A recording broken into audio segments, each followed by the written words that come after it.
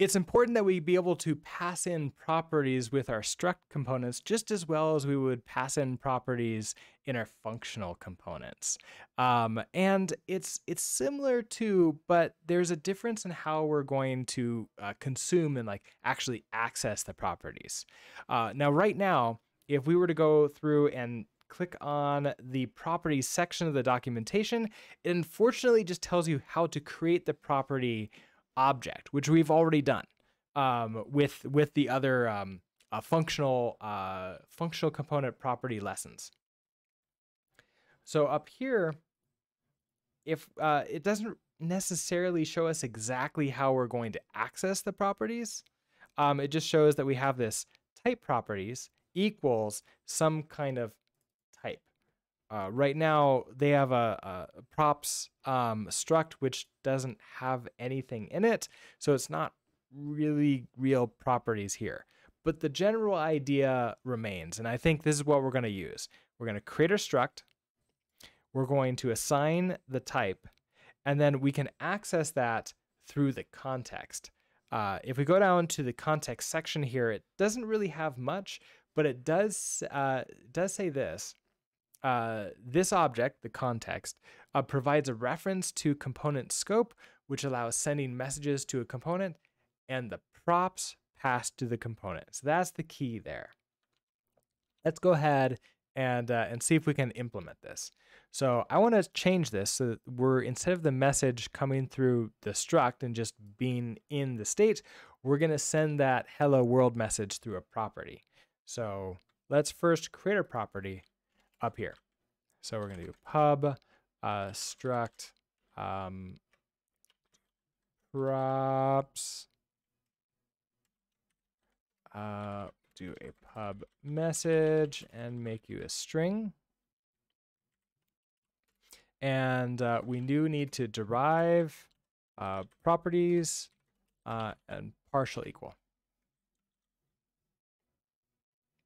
Okay, that makes you happy.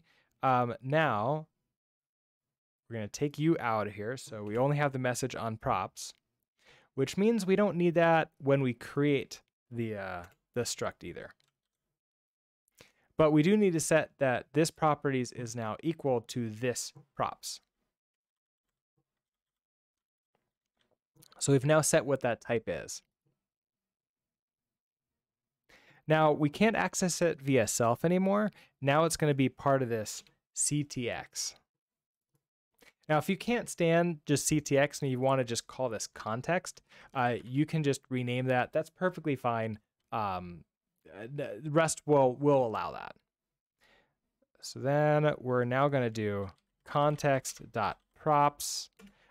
It's a method which now should return back an instance of this props.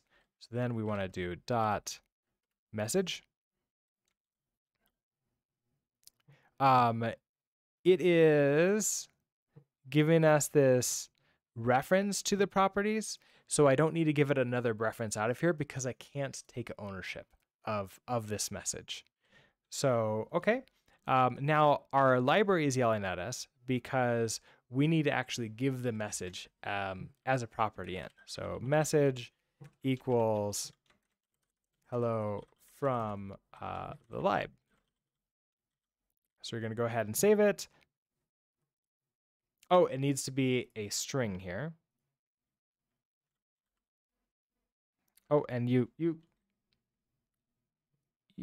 let's see, we're going to do to owned. And then also we're going to wrap this in the curly brackets so it actually runs. Okay, now it actually is yelling us about moving out. Well, fine. Then I'm going to reference you. Okay, that's often what happens in this type of development is you get an error and that causes other errors not to show up until you fix them. And then you just sort of like fix the errors until nothing is left. Everything is fine. It has compiled. We're going to come back and take a look at our code. And now we see this hello from lib.rs. So let's review really quickly. To create the properties, just like the functional component properties, we create a properties struct and we make sure that we derive properties and partial equal on it. What is different here is that for our impl component, we then set the type properties equal to be that struct. And then accessing it, we have to run the props method on the context that's passed into the view method for ourselves. That returns back this, this property structure, which then we can access its properties on and then display them or use them or whatever we need to do, we have access to them. And because we have a context here in view and in create, we can also utilize properties here if we want to do anything to them at this point in time. Anyways, hopefully that was helpful. Thank you so much for watching, and I will see you next time. Bye.